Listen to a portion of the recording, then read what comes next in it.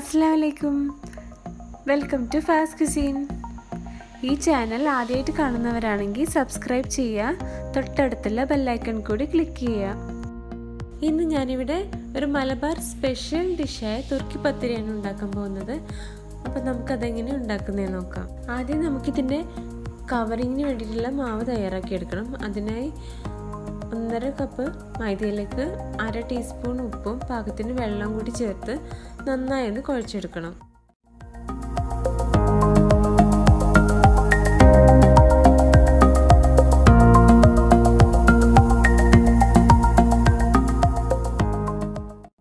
ഇനി നമുക്കിതിലേക്ക് 1 table spoon ഓയിലും കൂടി ചേർത്ത് ഒന്നുകൂടെ നന്നായി കുഴച്ചെടുക്കാം.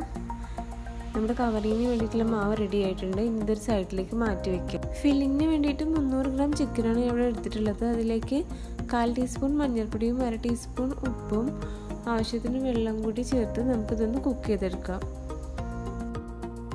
നമ്മുടെ ചിക്കനെല്ലാം നന്നായി കുക്കായി വന്നിട്ടുണ്ട്. ഇനി നമുക്ക് ഇതിലെ എല്ലാം മാറ്റി ഇതുപോലെ ചെറിയ ചെറിയ പീസസ് ആക്കി മാറ്റാം. നമുക്കിനി 4 കോഴിമുട്ട പുഴുങ്ങിയെടുക്കണം.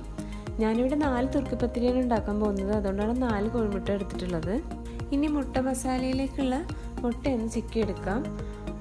അതിനായി 2 മുട്ടയിലേക്ക് 1/4 ടീസ്പൂൺ ഉപ്പും കൂടി ചേർത്ത് ഒന്ന് ബീറ്റ് ചെയ്തെടുക്കാം. നമുക്കിനി ഒരു പാൻ ചൂടാക്കി അതിലേക്ക് 1 ടേബിൾ സ്പൂൺ ഓയിൽ ചേർത്ത് കൊടുക്കണം. ഇനി നേരത്തെ നമ്മൾ തയ്യാറാക്കി വെച്ചിട്ടുള്ള എഗ് മിക്സ്ചർ ഇതിലേക്ക് ഒഴിച്ചു കൊടുക്കുക.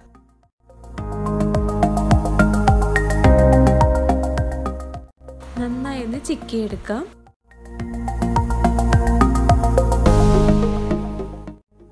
ഞാനിത് വേറൊരു പ്ലേറ്റിലേക്ക് മാറ്റിയിട്ടുണ്ട്.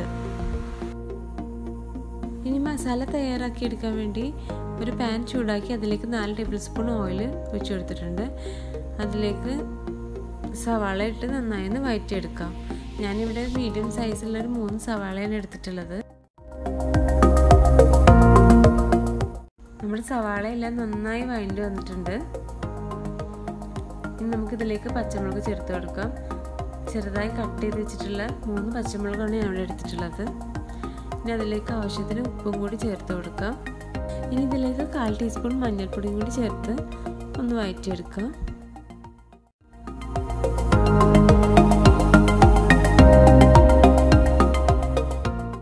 ഇനി ഇതിലേക്ക് 1 ടേബിൾ സ്പൂൺ ഇഞ്ചി വെളുത്തുള്ളി പേസ്റ്റ് ചേർത്ത് കൊടുക്കുന്നുണ്ട്. ഈ ഇഞ്ചിയുടെയും വെളുത്തുള്ളിയുടെയും ഒരു പച്ചമണം പോകുന്നത് വരെ നമുക്കിതൊന്ന് വഴറ്റിയെടുക്കാം. ഇനി നമുക്ക് ഇതിലേക്ക് 1/4 ടീസ്പൂൺ മുളക് പൊടി, 1/2 ടീസ്പൂൺ മല്ലിപ്പൊടി, 1/2 ടീസ്പൂൺ കുരുമുളക് പൊടി,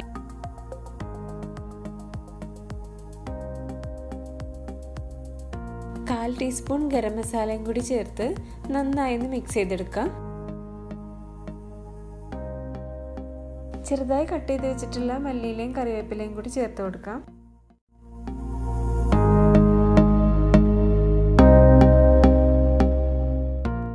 ഇവിടെ നമുക്ക് 2 ടൈപ്പ് മസാലയാണ് തയ്യാറാക്കി എടുക്കേണ്ടത്, എഗ് മസാലയും ചിക്കൻ മസാലയും. എഗ് മസാലയിലേക്ക് വേണ്ടി നമുക്ക് ഇതിൽ നിന്നൊരു പകുതി മസാല മാറ്റി വയ്ക്കാം. ബാക്കി വരുന്ന മസാലയിലേക്ക് നമുക്ക് നേരത്തെ കുക്ക് ചെയ്ത് വെച്ചിട്ടുള്ള ചിക്കൻ ചേർത്ത് കൊടുക്കാം. നമ്മുടെ ചിക്കൻ മസാല റെഡിയായി വന്നിട്ടുണ്ട്. ഇനി നേരത്തെ മാറ്റി വെച്ചിട്ടുള്ള മസാലയിലേക്ക് ചിക്കി വെച്ചിട്ടുള്ള മുട്ടയും കൂടി ചേർത്ത് കൊടുക്കാം.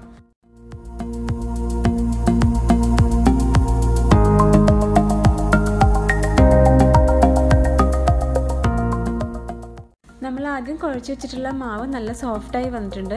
ഇനി ഇതിനെ നമുക്ക് ബോൾസ് ആക്കി മാറ്റണം. ഇവിടെ 4 തുർക്കി പത്തിരിയാണ് ഞാൻ ഉണ്ടാക്കുന്നത്, അതുകൊണ്ട് 4 വലിയ ബോൾസും 4 ചെറിയ ബോൾസുമാണ് ഉണ്ടാക്കിയിട്ടുള്ളത്. ഇനി നമുക്കിത് വെച്ച് 4 ചെറിയ പത്തിരിയും 4 വലിയ പത്തിരിയും പരത്തിയെടുക്കണം. തുർക്കി പത്തിരി തയ്യാറാക്കാൻ വേണ്ടിയിട്ടുള്ള ഫില്ലിങ്സും കവറിങ്ങും എല്ലാം റെഡി ആയിട്ടുണ്ട്. ഇനി നമുക്കിതിനെ ഷേപ്പ് ചെയ്തെടുക്കണം.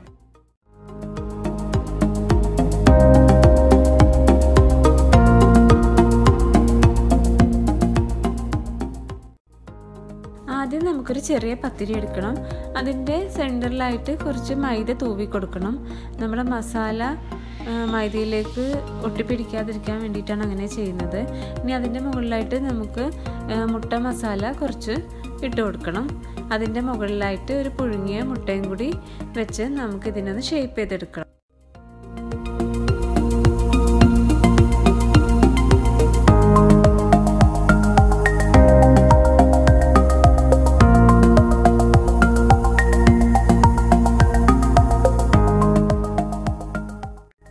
ഇതുപോലെ ബാക്കി 3 പത്തിരിയും കൂടി ഷേപ്പ് ചെയ്തെടുക്കാം. ഇനി ഇത് ഓരോന്നും ചൂടായിട്ടുള്ള എണ്ണയിലേക്ക് ഇട്ട് ഫ്രൈ ചെയ്തെടുക്കാം.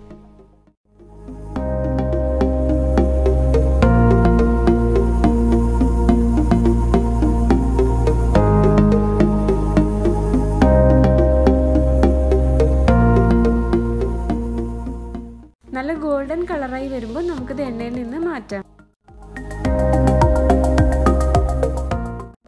ഇനി നമുക്കൊരു വലിയ പത്തിരി എടുക്കാം. അതിൻ്റെ സെൻറ്ററിലായി അല്പം മൈദ തൂവി കൊടുക്കാം. ഇനി നമുക്ക് അതിലോട്ട് ചിക്കൻ മസാല വെച്ച് കൊടുക്കാം. ഇനി അതിൻ്റെ മുകളിലായി നേരത്തെ ഫ്രൈ ചെയ്ത് വെച്ചിട്ടുള്ള പത്തിരി വെച്ച് കൊടുക്കാം. ഇനി നമുക്കിതൊന്ന് ഷേപ്പ് ചെയ്തെടുക്കണം.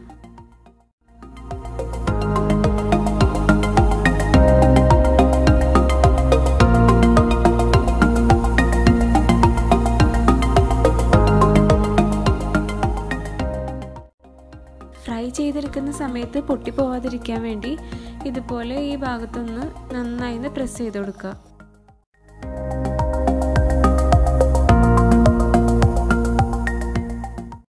ബാക്കി വരുന്ന 3 തുർക്കി പത്തിരിയും നമ്മൾ ഇതുപോലെ തന്നെ ഷേപ്പ് ചെയ്തെടുത്താൽ മതി. ഇനി തുർക്കി പത്തിരി നമുക്ക് ഫ്രൈ ചെയ്തെടുക്കാം. നേരത്തെ ഫസ്റ്റ് ലെയർ ഫ്രൈ ചെയ്ത സെയിം എണ്ണയിൽ തന്നെയാണ് ഞാനിത് ഫ്രൈ ചെയ്തെടുക്കാൻ പോകുന്നത്. നമ്മുടെ തുർക്കി പത്തിരി നല്ല ഗോൾഡൻ കളറായി വന്നിട്ടുണ്ട്. ഇനി നമുക്കിത് എണ്ണയിൽ നിന്ന് മാറ്റാം. ബാക്കി 3 തുർക്കി പത്തിരിയും ഇതേപോലെ തന്നെ ഫ്രൈ ചെയ്തെടുത്തിട്ടുണ്ട്. അപ്പോൾ എല്ലാവരും ട്രൈ ചെയ്ത് നോക്കുക. വീഡിയോ ഇഷ്ടമായ ലൈക്ക് ചെയ്യണം. പിന്നെ സബ്സ്ക്രൈബ് ചെയ്യാത്തവരാണെങ്കിൽ സബ്സ്ക്രൈബ് ചെയ്യാൻ മറക്കരുത്. അപ്പോൾ ഇൻഷാ അല്ലാഹ് പുതിയൊരു വീഡിയോയായി അടുത്ത ദിവസം കാണാം. Thank you for watching.